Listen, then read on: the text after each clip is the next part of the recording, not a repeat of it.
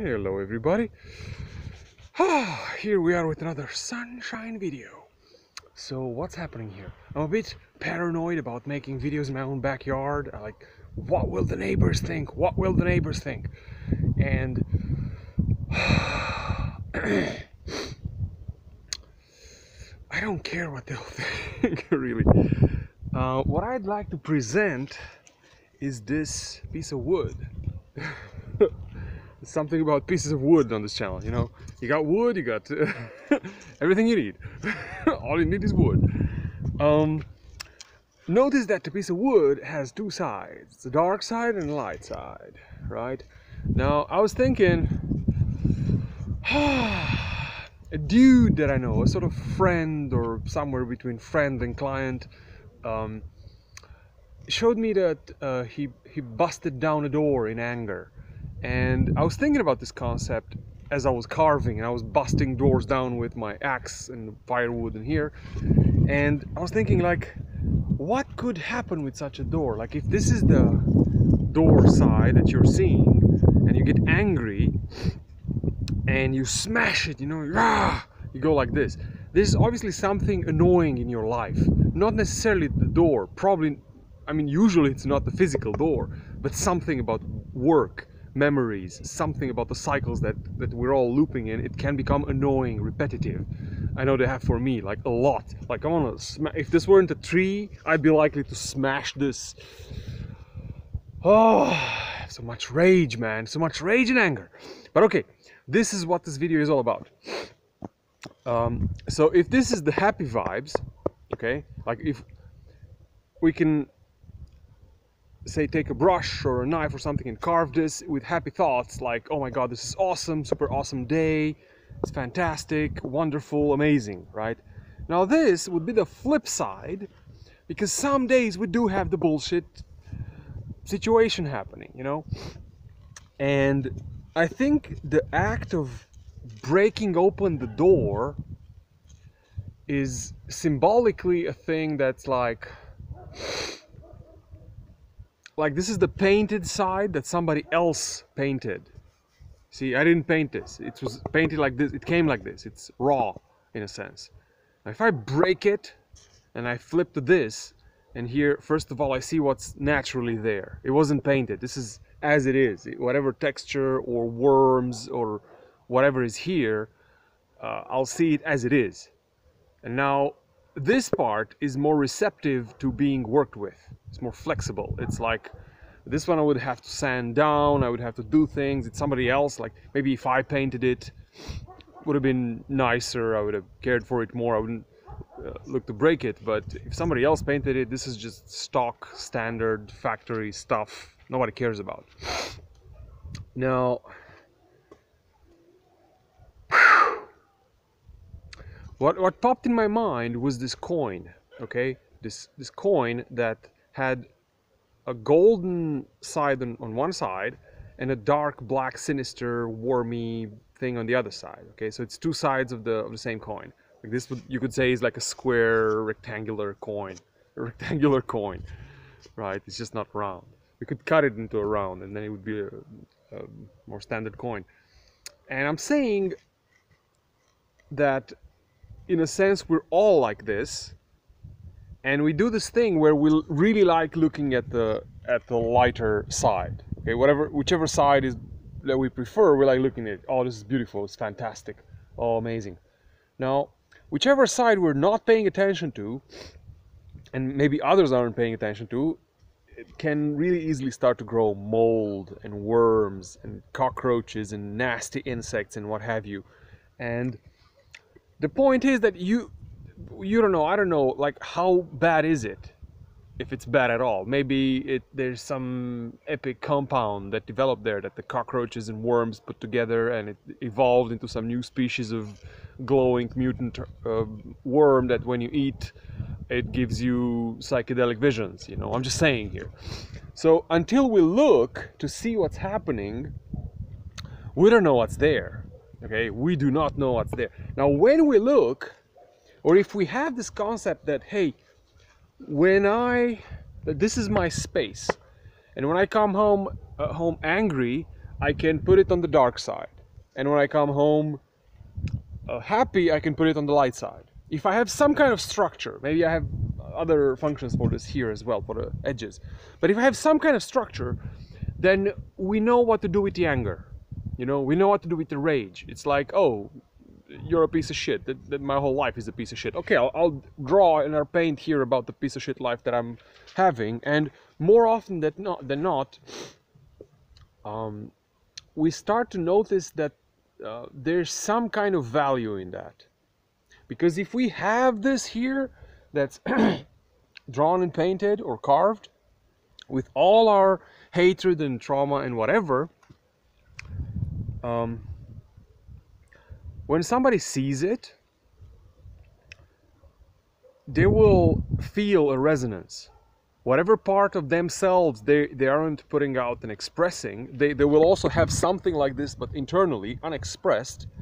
And when they see it, you know, everybody's trying to do this, and then somebody shows maybe both sides.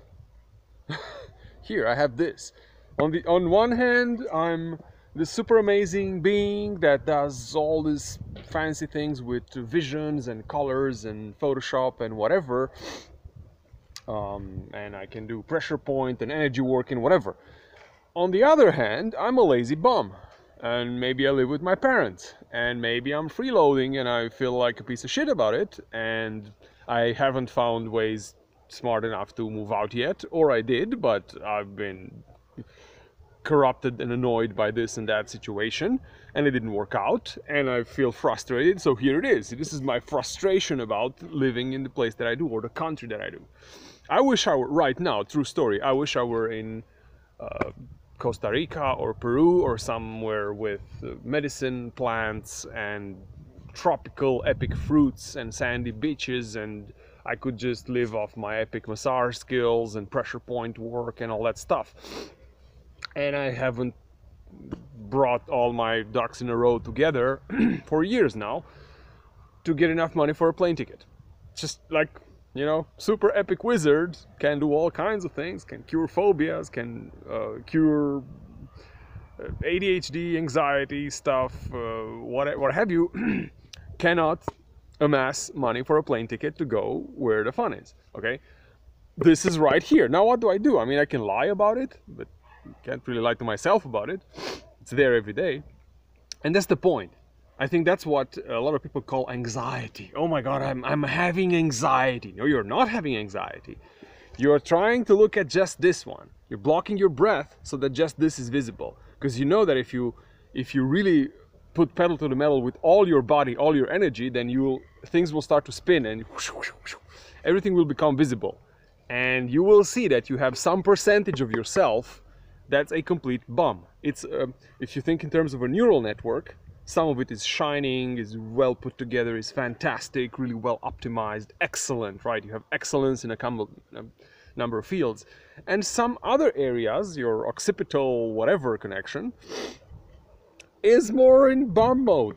It's either too aggressively firing, or it's not firing enough. It's somewhere out of range of the optimal signals. Like it's either too high signals, noisy, uncoordinated, or too low signals, more like depressive, not enough juice. And it's a bitch to solve those sometimes. But it is solvable, it is doable if you look at it. You know exactly what color, what kind of issues you have, how long, like you know the total span of the problem, or at least the estimated span, and you can figure it out that maybe it's a month of work, maybe it's 6 months or a week or whatever it is, and it's fixable. But what if you're afraid to look for 5 years? You're afraid to do this. You're afraid. It's right there. If you just looked, like just sat down and put in a couple of hours of meditation or something, or drawing from the imagination, which will generally lead into that direction eventually. What if you're afraid to look? What if you never give yourself the time for 5 years or 10 years or all your life to do this? Well then, as the dark side that's uncared for, untended to, becomes greater and greater, or you don't give attention to, sort of has a way of going out of proportion, can start to cover this as well. So now you have to cover, you have to sort of do smaller and smaller, you know, portions of attention to yourself, because the rest is like this. And you don't want to see it, because oh my god, what if you find out that 3/4 of yourself is messed up? What else did I want to say? That this thing, the darkness, it's like the soil. And you don't have to transform all the soil molecule by molecule into something else. You just have to find the right seed. Okay, it's just you put the right seed and the seed does the rest. The right idea. You have sometimes the right organization, the right people that know how to work with precisely what kind of soil you have. Right, so you might think to yourself, my soil, my raw matter is too acidic. But you're thinking in terms of your own seeds, your own plants, okay? Somebody that's growing cacti or aloe vera or something completely different, plants that you were maybe not aware of, symbolically, will see the soil super acidic, and they'll be like, wow, this is the best cactus soil growing soil in existence. Like, give me a couple of tons of that stuff. Like, just go into your crazy wild man, wild girl thing and pull the, like, give me that stuff, sell it to me by the shovel, okay? This is how people, I guess, fall in love or find couples, and when they find somebody that's compatible enough, so their seeds are compatible with our soil, and our seeds are compatible with their soil, okay? So then if that works, we can work together in a business, in a couple, in whatever it is.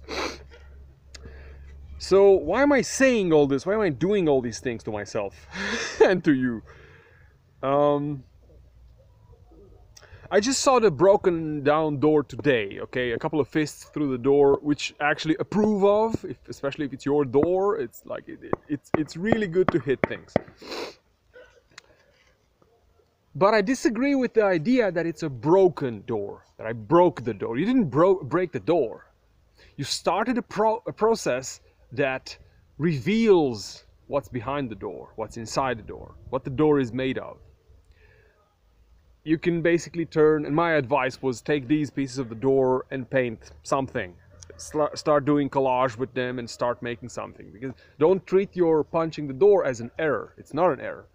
It's the first strike of a great carving. It's the first punch stroke of what will later be an interesting painting, no doubt, if you keep at it.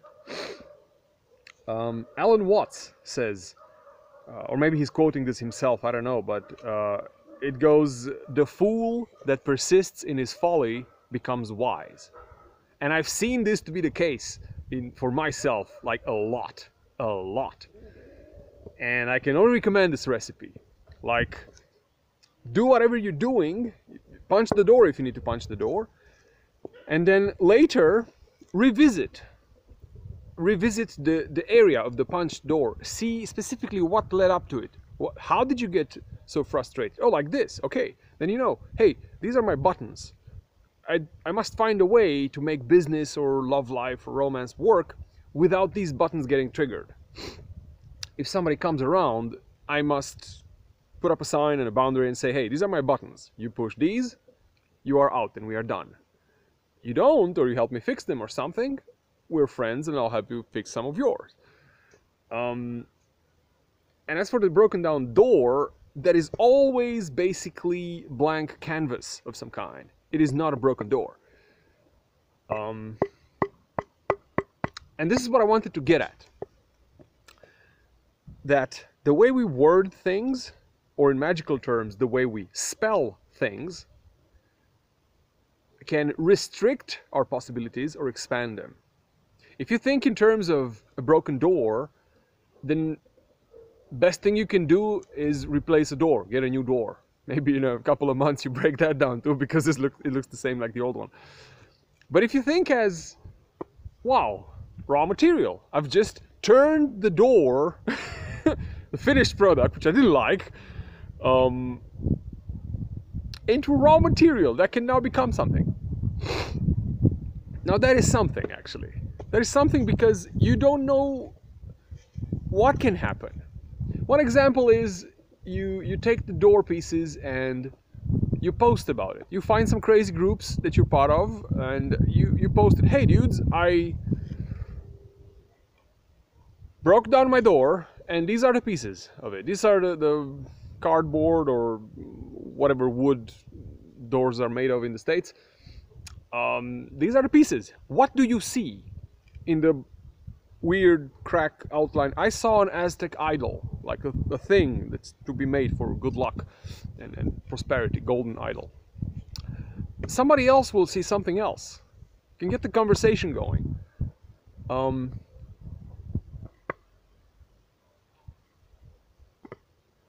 So I guess I'm saying break more stuff.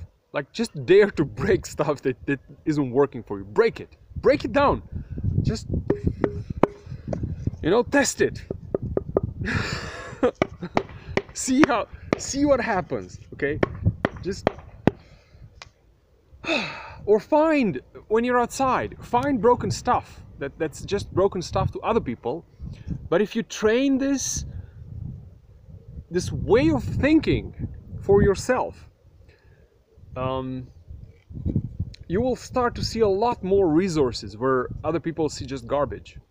Okay, and I guess on an end note, if you think at how mushrooms do it, their job starts when to us it's pretty much game over, right? A cow takes a shit, and to us it's just ew, right? Or a tree falls down, it starts rotting and drying up, and it's done. Well, for a mushroom, it's like opportunity. Hello there, magnesium and selenium and whatever's in the cow dung and the wood of the tree. Let's see what can happen here. And as you might know, if you've ever played with mushrooms, a lot can happen here. Like, some of the best things on the planet can actually happen here. Right here, starting from the bullshit. Not the bullshit itself, mind you. Not the raw, unprocessed part of it. But I guess the question is, like with the mushrooms, what can a hyper-intelligent life form do with something like this, with very limited resources? Again, answer is generally a lot. And this, I would say, when we break down doors and turn them into crap, is the first step into becoming those hyper-advanced, intelligent beings. Because painting on canvas, you're just repeating what somebody else did. A process, like you know, it's standard. Painting on a door you've just broken down, or carving it into something that's workable or looking nice for you, that's a different matter altogether. You're now deviating from the standard, you know, the basic approach of life. Like, you're not supposed to break down doors that are functional and all that to make Aztec idols out of them. Says everybody, says the mainstream. But I say, and I think many other things in this universe will tell you, maybe that's a good idea. Maybe try it out. Especially if you've broken the door already. Now the game is on. It's already on. You're on the path, right? You've broken down some doors. So take pride in it. And a challenge would be, if you can put this, if this side is the failures thing, if this side is the I'm proud of this shit thing. My challenge is, if you've broken down some doors, some relationships, some marriages, some jobs, some internal organs you might have had, like kidneys and liver and alcohol and all that, the easy way is to just bitch about it, like this. Oh my god, I did this, I'm horrible, I'm a horrible person, and I suck, and I'm ashamed. Fine. But realize that as you analyze this, there will be parts of it that you can put here. You know, there's a sort of story that goes like this, that connects everything. And this, oh, I like where this video is going. So there's a way to connect all of these together in one network. You know, I broke the door so that this guy made this video. I didn't get it at first, but I got it on the second viewing or whatever. And then I made this, this, and this, and this.